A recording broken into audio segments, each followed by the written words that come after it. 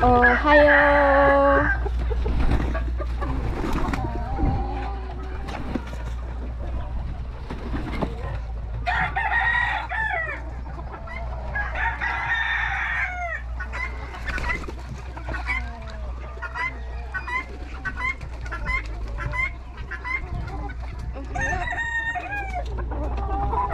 元気ですか、マロン。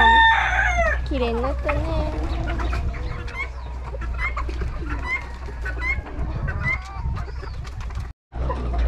こっちもおはよう。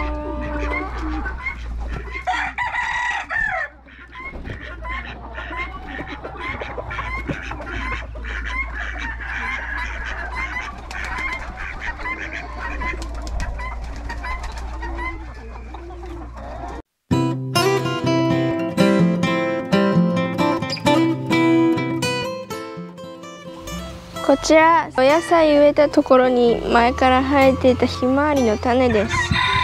なんかちゃんとできました。イエイ。これ別に植えようとも思ってないし食べる予定もないけど、なんかできたから嬉しいわ。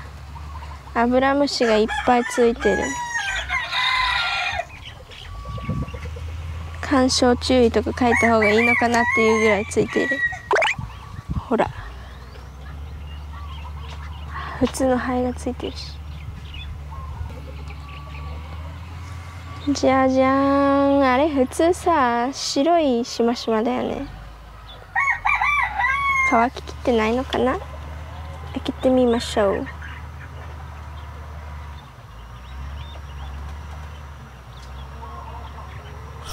入った。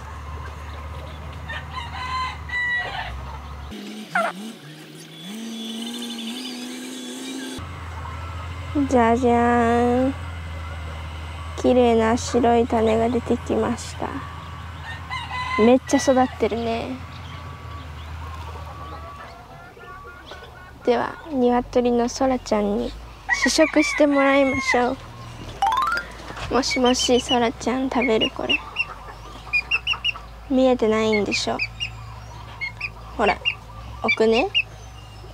違う、置いた。もうちょい目開けて。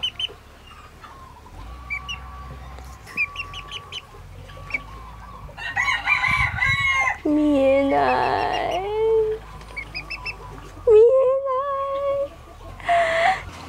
ぺんちゃん食べる？あ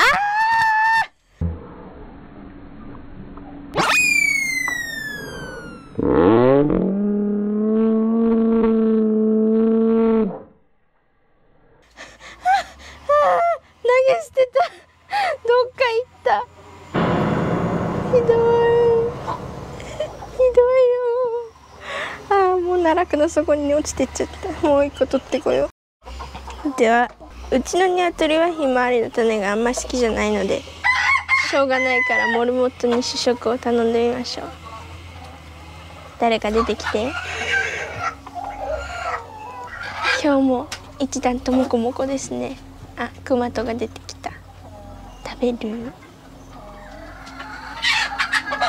とりあえずビビる。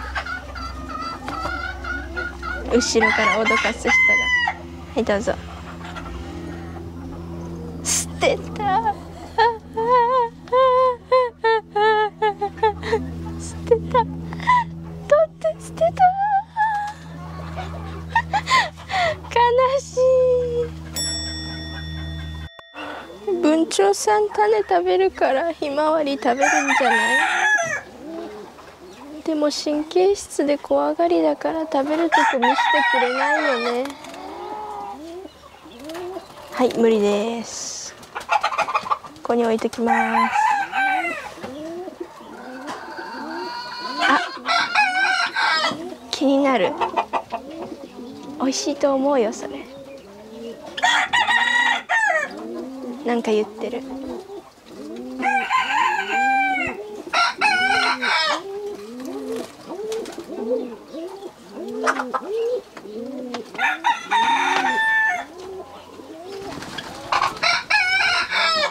後ろで飛び交う鳩。ちょっと下がってみる？